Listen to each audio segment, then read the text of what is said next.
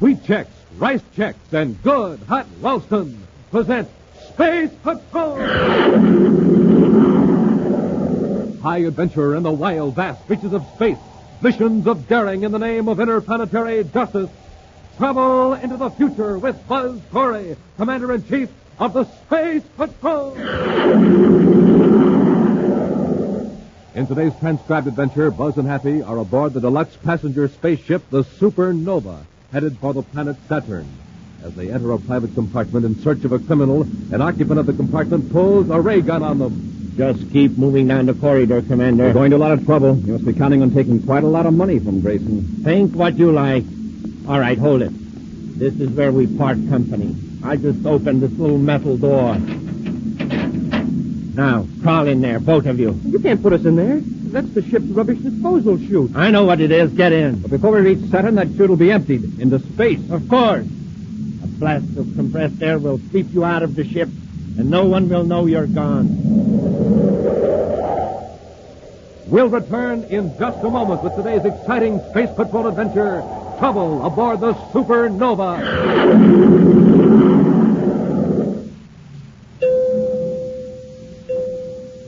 Say, do you hear that, Space Patrollers? That's a flavor tester, an instrument for finding out how good breakfast cereals are. I'm standing in a grocery store right now, so let's run the flavor tester along this cereal shelf. Well, there's no flavor in these cereals. I'm not getting a peek from our flavor tester. Oh, it's starting now. Hey, the flavor tester's going wild, and here's the cereal that's doing it. Rice Chex, the super cereal that helps to supercharge you. Yeah, I better turn this flavor tester off before it jumps out of my hand. Yes, sir, gang, for wonderful flavor, wonderful Rice Chex. Crisp, golden, bite-sized biscuits you'll love. Try some today. Delicious Rice Chex. And remember, inside the package, there's a magic space picture. And now, today's Space Patrol adventure, Trouble Aboard the Supernova. One of the most important industrial concerns in the United Planets is Solar Technic. Its research staff has been responsible for hundreds of discoveries in many fields of industry, and their achievements have increased the comfort and security of people on all the planets. Solar Technic is noted for its generosity in making its processes available not only to the government, but to other companies as well. Our story opens in the office of Clark Ruckler, the assistant coordinator of Solar Technic on the man-made planet Terra. Ruckler is talking to one of his young field men, Mark Grayson. I can't impress this on you too strongly, Grayson. These documents are to be delivered to the supervisor of our Saturn plant and to no one else. Is that clear? Yes, Mr. Wood. Actually, my chief wanted me to deliver this microfilm strip myself, but for the time being, I can't leave Terra, so I'm turning the assignment over to you. Well, I'm very grateful for the opportunity, Mr. Ruckler. Frankly, I had to do a lot of talking to convince the chief that you could be trusted. I appreciate that very much. I know my record wasn't too good before coming here to Solar Technic, but in the past 3 years... I have your record here, and keep it clean. Now, here's the procedure. We'll blast off for Saturn tomorrow evening in 1800 hours aboard the Supernova. The strip of microfilm will be concealed in a special ring which the chief will give you tomorrow.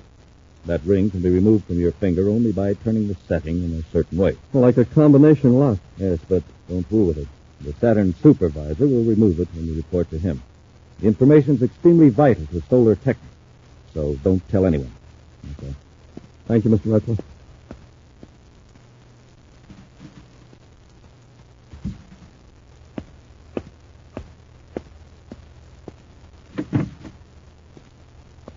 All right, Walbert, come in. Did you get a look at Grayson? Yeah, through the crack of the door. I can handle him all right. If you do what I tell you, rough stuff won't be necessary. But carry a ray gun just in case. Sure. He'll be in compartment 23, huh? Mm-hmm. Don't get acquainted with him too quickly. Somewhere between the Earth and Mars orbit will be soon enough. He's crazy about chess. Suggest a game in your compartment or his. Then I slip something in his coffee to put him to sleep and take the ring. Right. Now, here's the duplicate. Put it on his finger. Then your part is over except for meeting me on Saturn. What's going to keep Grayson from suspecting me? And the Saturn supervisor finds there's no microfilm in the ring. A couple of muscle men will grab him before he gets to the Saturn plant. They'll rough him up and take the ring. Grayson will think they're the thieves. Do you think you can pedal the microfilm without getting cut? I've got that end all covered. Grayson will have to take the rap. With that past record of his, the chief will figure he faked the robbery. But you recommended Grayson to carry the microfilm. Yes. So I'll regretfully submit my resignation for having made such a costly mistake to the company. I'll resign from Solar Tech. Yeah, and live like a king on what we get for the microfilm. I've waited years for a chance like this. And with your help, Walbot, it'll pay off without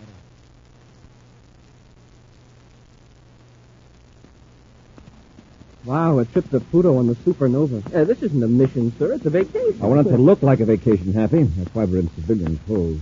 But we'll have plenty of work to do when we reach Pluto. Uh-oh. What is it, sir? I just recognized one of the passengers. He's around the other side of the crowd. I don't want him to see us. Who is it? I can't recall his name right now, but he used to do a lot of space traveling on passenger ships a few years ago. With the result that a lot of the passengers found the trip more expensive than they'd planned. You mean he's a thief? Not that we could prove it. He'd get people into a friendly game of cards or chess, and they'd have a surprising run of luck. Grayson. That's it, Mark Grayson. He hasn't been in trouble lately, so he may have gone straight, but it won't hurt to keep an eye on him. If we see him getting too chummy with any of the passengers. The gate's opening, sir. When we get aboard, we'll go right to our compartment. It's number 22.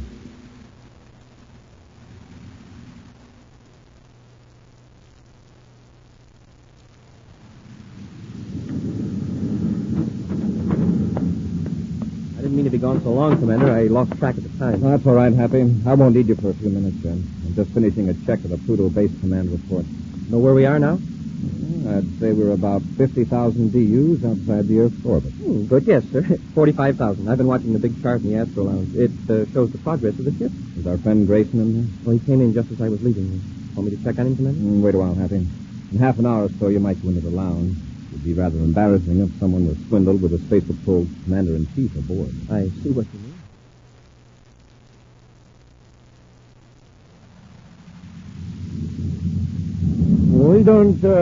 We don't seem to be making much time. How's that? Well, I was just noticing the Astro chart. The ship doesn't seem to be moving. Oh. Well, there's a lot of space out here. Yes, yes, indeed. A great deal of space, I'd say. Your first trip on the Supernova? Well, my first in a long time.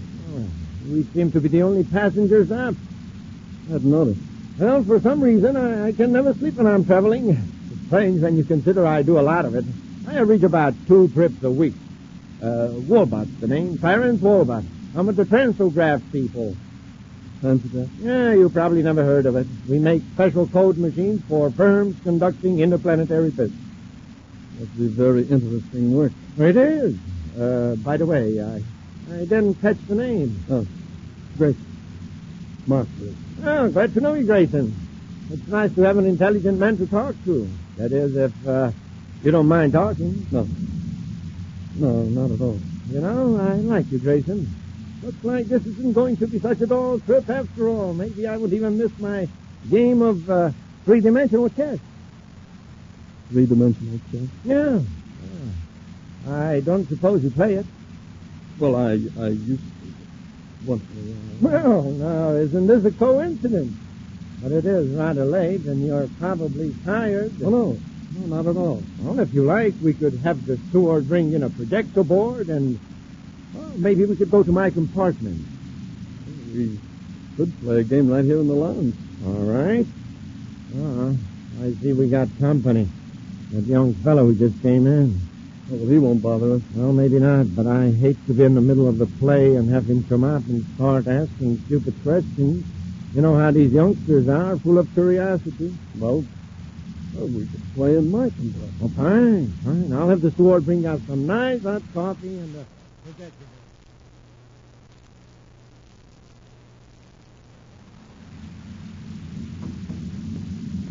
Commander, it looks like Grayson is up to his old tricks. That's so? Yes, sir. He and this older man are in Grayson's compartment across the corridor. And the steward brought in a three-dimensional chess set. 3D chess isn't such a popular game. It's rather odd that Grayson should just happen to find such a congenial partner right off the bat. Well, he may have had his man marked for some time.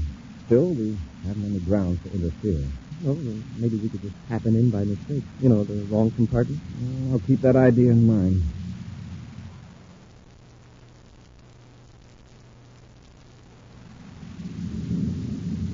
your move, Grayson. Grayson, I played. Grayson? Oh, good. He's asleep now. Trying to get the ring off of his finger because... Gentlemen, I'm afraid you have the wrong compartment. I don't think so. Isn't that three-dimensional chess you're playing? Yeah, that's right. My companions seem to have dozed off. I see. He must trust you to be so relaxed. An old friend, no doubt. No, I just met him, but I don't see what business it is of yours. For no offense, I'd like to ask a question. Who was winning? Well, for someone who blundered into the wrong compartment, you got a lot of nerve. It wasn't a blunder. Take a look at this. Space Patrol bag. Now, for your own good, tell me. Was he winning? Yes, he was. Very much? Oh, quite a bit. Why? This man used to make quite a good living playing chess with strangers. Apparently he still does. You mean he... Oh, no. He went to sleep if he's dishonest. Wouldn't he stay awake? I doubt that he's as sleepy as he pretends. He figures you're an honest man who'll quietly go away and leave his winnings on the table. Happy? Yes, sir. Close the door. We'll wake Mr. Grayson. Come on, Grayson, wake up. I want to ask you a few questions. Come on, Grayson, wake up. You're wasting your time, gentlemen. Get your hands up and turn around. Commander. Gotta do as he says, Happy. He has a ray gun. So you knew who Grayson was and outsmarted him. That's right. I outsmarted Grayson. Now keep your hands up, both of you. I'll see if anyone is out in the corridor.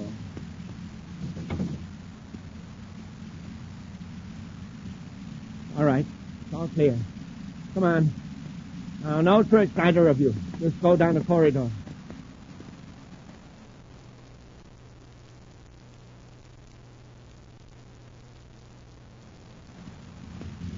All right. Hold it. This is where we part company, gentlemen. I'll just open this little metal door. Now, crawl in there. You can't put us in there. It's a refuse disposal chute. I know what it is. Climb in. Before we reach Saturn, that chute will be emptied into space. Of course. A blast of compressed air will sweep you out of the ship, and no one will know you're gone. And just to make sure... Commander! You do, cadet. Wait. And now I have to lift you into the chute. There, Commander. Now the cadet. There. There, Space Patrolman. You'll be the first passengers to leave the supernova by way of the rubbish chute. We'll return to Space Patrol in just a moment.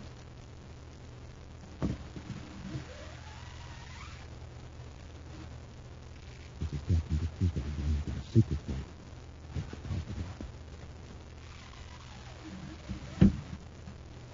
Okay, now, here's the secret Buzz Corey wants you to know about. The secret of how space patrollers get a rip-roaring start in the morning. Here's what they do. They eat a breakfast that supercharges them. A power breakfast with rice Chex or wheat Chex. Chex, the super cereal with that modern bite-sized design. The cereals with a swell new taste that you'll like right off the reel. Well, gang, now you know how space patrollers get that rip-roaring morning start. So get a flying start yourself every morning. Sit down to a nourishing breakfast with rice Chex or wheat Chex, the super cereals that help to supercharge you. And remember, you get a magic space picture inside every package. And now, back to our Space Patrol adventure, Trouble Aboard the Supernova. Buzz and Happy boarded the luxury spaceship, the Supernova, on a mission to Pluto. The commander noticed that among the passengers was Mark Grayson, formerly a petty crook, but now employed by the highly reputable Solar Technic firm. Grayson's superior, Clark Weckler, has engineered events so that Grayson will be held responsible for the theft of valuable microfilm documents, which Grayson carries in a special ring on his finger. Weckler's partner, Walbot, was about to remove the ring from Grayson's finger when Buzz and Happy entered Grayson's compartment on the spaceship. Pretending to be a victim of Grayson's supposed dishonesty, Walbot suddenly pulled a ray gun, and after rendering Buzz and Happy unconscious, pushed them into the refuse disposal chute of the big spaceship. Before the ship reaches Saturn, the contents of the chute will be blasted out into space. Now recovering from the effects of the ray gun, Buzz and Happy find themselves in the narrow confines of a small, pitch-black room. The opening must be right here, so I can feel a thin groove where the door fits. Let's try to force it open. We've got to get out of here before they empty the chute. It's no use. Maybe somebody will hear us pounding and open the door. It's probably soundproof, Happy. Anyway, nobody will be out in the corridor at this time. But wait a minute. If that fellow that put us in here didn't search us, he left our money to escape us. I don't have mine, sir. It's back in the compartment. I've got mine. Well, we can contact the captain of the ship and get out of here in 2 minutes. Then we can find the guy that put us in here and really give him a going over. Now, hold on, Happy. There's more to this than a crooked chess game. Huh? He could just as easily have been locked up in a closet to give our man a chance to escape when he landed on Saturn. But this fellow was willing to get rid of us permanently. Yeah, that's what makes me so mad. When we get out of here, I don't want him to know we've escaped. That'll give us a chance to find out what he really was doing in Grayson's compartment. Maybe he's going to put Grayson in here, too. Maybe. Let's see how quickly we can get out of here. Commander Corey calling Captain Ferris of the Supernova. Commander Corey calling Captain Ferris of the Supernova. Captain Ferris, go ahead, Commander. You know I'm aboard, I suppose. Yeah, I noticed the NSA after your name on the passenger list, so I followed through. No special attention. I know, but I'm afraid I'm going to need a little special attention. Anything you say, Commander? Send the regular steward to the refuse disposal opening in passenger corridor A immediately. I'm in the chute. I'll come myself. Now, wait, Captain. Just send the steward. I don't want any excitement aboard the ship. Very well, Commander. As you Now, wish. Captain, one thing. Yeah. Pass the word along not to open the chute until Cadet Happy and I are out of it.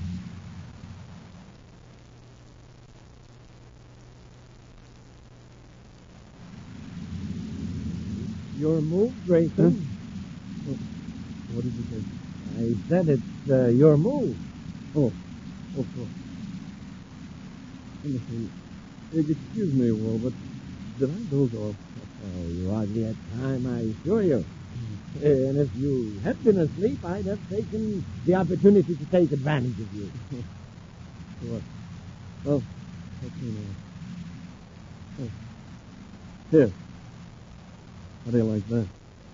Check and mate. Ah, won again. And I thought I had you. You're a whiz at this 3D chess, Grayson. I've never seen anything like it. Just luck, I guess. I wish I had that kind of luck. Well, we're both getting sleepy. You better turn in. We'll be on Saturn in about 3 hours. And thanks for the game.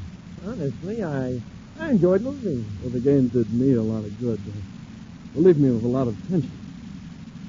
Well, there's nothing like a nice, quiet game.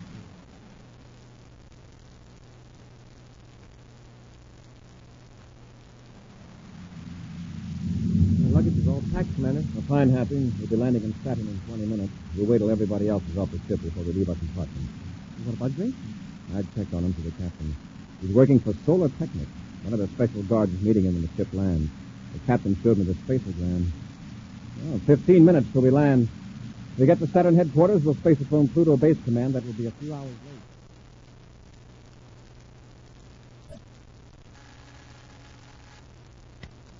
Station 15, Cadet Happy here. No, Commander Corey isn't here. I think he's somewhere around Saturn headquarters, maybe. Yes, sir, I'll tell him. Oh, Commander, Major Harper called. He said Colonel Redding has been trying to reach you. I just talked to him. He still has a detail watching Walbert. Walbert hasn't left the Saturn Space Hotel since he checked in. Oh, yes, sir, but did you know that Grayson never arrived at the Saturn plant of Solar Technic? Yes, I saw the report from the supervisor. Well, what do you suppose happened, sir? The uniformed guard from Solar Technic met Grayson at the spaceport. No, I'll get it home. Station 15, Commander Corey here. Who? All right, send him in. Happy? You have a visitor. Who, sir? Under the circumstances, the last person you'd expect to walk into Saturn Space Patrol headquarters. Who do you mean, sir? Grayson. Commander Corey? Yes, Grayson. Sit down. Happy, put on the recorder. Yes, sir. Grayson, you were due at Solar Technic plant 3 hours ago. Where have you been? I've been robbed. What about the guard who met you at the Supernova? He was one of the robbers. What was stolen from him? The microphone. It was in a ring. They filed the ring off my finger. Here, look. You can see where they cut my finger there. Now, wait a minute. The guard robbed you? Yes. He and another man. A man in a red plastic mask. The guard and I were in a surface car driving down Avenue J when... Now, hold it, Grayson. How does a man in a red plastic mask fit in? He stepped out and hailed a surface car. The guard stopped. They drove me to Saturn City Park. Then the guard held me while the other man, the man in the red mask, filed off the ring. Then they drove me around a while and turned me loose. Look, I know it sounds crazy, but it's the truth, honestly, Commander. Happy, what do you think of the story? Well, it seems to me that if the third man was in cahoots with the guard, he wouldn't have needed a mask. At least he wouldn't have worn one on the street. But that's what happened. Don't you believe me? Look, if I were lying, why wouldn't I make up a more plausible story? That's right. Possibly the fake guard and the masked man did take the ring after all. I swear they did. Okay. Who's Walbot? A fellow I met on the Supernova. We played 3D chess in my compartment. Yeah. Anything unusual happened during the game? Only that I won, and I hadn't played in 3 years. Were there any interruptions? Did you fall asleep, for example? No. And now that you mention it, I thought I got groggy for a minute. I thought I dozed off, but when I opened my eyes, there was Walbot smiling at me, waiting for me to move. It had only been a few seconds. It had been quite a few seconds, Grayson. When I entered your compartment, you were sound asleep. You were in my compartment? I never saw you until I came into this office 2 minutes ago. While you were asleep, Walbot forced us into the refuse chute. Then he came back and finished the game. I can't believe it. You want us to believe your story? Well, Grayson, you may be telling the truth. I'll put you in custody here at headquarters while Happy and I visit Walbot. First, give me a full description of that ring.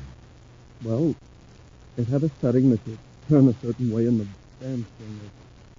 Inside the band was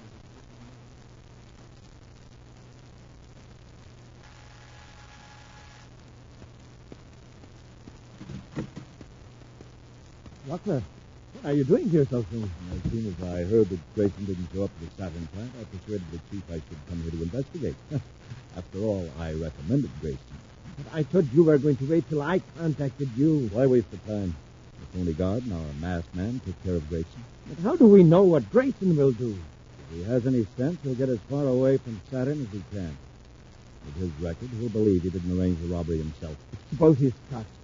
If they give him a brainograph test, the Space Patrol will know he's telling the truth. Yes, but he doesn't know all the truth.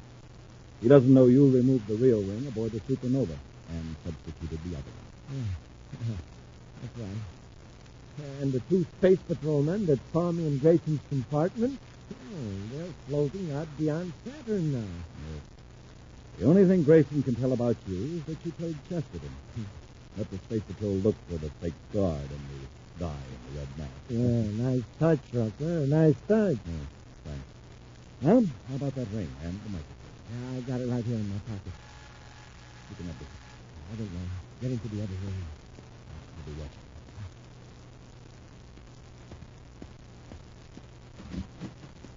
Yeah? Remember us, Mr. Walbot? I don't believe so. You put us in the refuge suite of the Supernova. Fortunately, we were able to get more roomy accommodation. You got out of the chute. Shut the door, Happy. And search our chest player for weapons. Yes. Wow, a ray gun. Looks familiar, too. Uh-huh. Find anything else of interest? Not yet, sir. Walbot, did you take a ring from Grayson? A ring?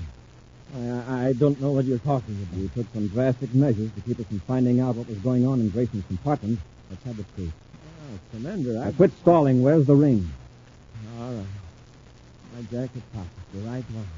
It's in there. Take a look at it. It's the ring, all right. And it looks like the one Grayson described. Watch him, Happy. I'll see if I can open it. Yes, sir. He turns to the right.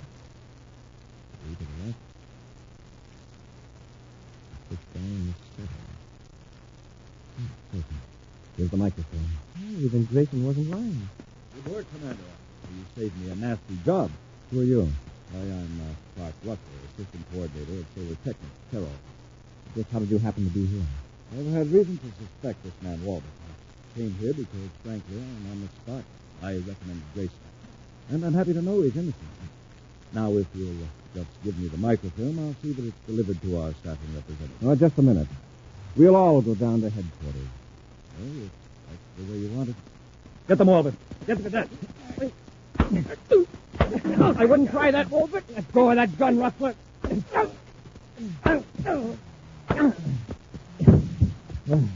No use continuing, Happy.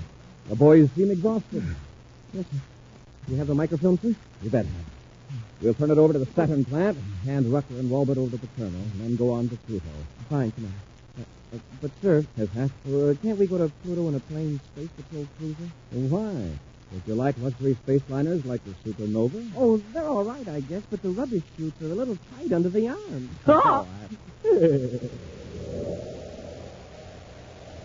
An action preview of next week's exciting Space Patrol adventure in just a moment. Gang, here's big news about the most fabulous Space Patrol equipment ever offered on this program. The Space Patrol microscope. So powerful, it makes things look 15 times bigger than they really are. So compact, it fits right in your pocket. Offered for just a short time longer. Offered so you can see the thousands of secrets and mysteries hidden away in gardens, yards, and houses. Think of it. You get a complete scientific microscope kit. You get the official Space Patrol microscope. Strong, all-plastic 5-inch body. Glistening emerald tone finish. Powerful, optically ground double lens. You get the famous atomic particle slide. Examine it in the dark through your Space Patrol microscope, and it looks like a wild, flaming comet. You get a set of 5 transparent slides for mounting specimens. Each slide is 2 inches long, clear as crystal, made to wear and wear and wear. A miracle of invention, the Space Patrol microscope. You just take something small, a blade of grass, a piece of string, a bud, place it on one of the crystal clear slides, slip it under the lens tube, and you can see that object magnified 15 times its actual size. You see details that leave you gasping, that set your mind spinning and your pulse beating. You see the living creatures in a drop of water, the designs of fingerprints, like whirlpools in a furious cataract. And a mere splinter, it looks like a giant sword. It's fun, mystifying, educational magic. So hurry, send for your Space Patrol microscope kit today. Hurry, because this big offer soon comes to an end. Just buy a box of rice checks or wheat checks. Then with your name and address, send 25 cents in coin and a rice check or wheat check box top to Space Patrol, Box 686, St. Louis, Missouri. This offer good only in the USA and may be withdrawn at any time. That's Space Patrol, Box 686, St. Louis, Missouri. And now a preview of next week's exciting Space Patrol adventure. Buzz and Happy are attempting to rescue a girl who is being held captive in the metal factory in space in the orbit of Jupiter Moon number 2. They have just entered the cargo hold of the plant and erased the face pieces of their spacesuits. Commander, someone's coming. I can see them through the door at the other end of the cargo hold. George, I believe I'm ready. Yes, sir.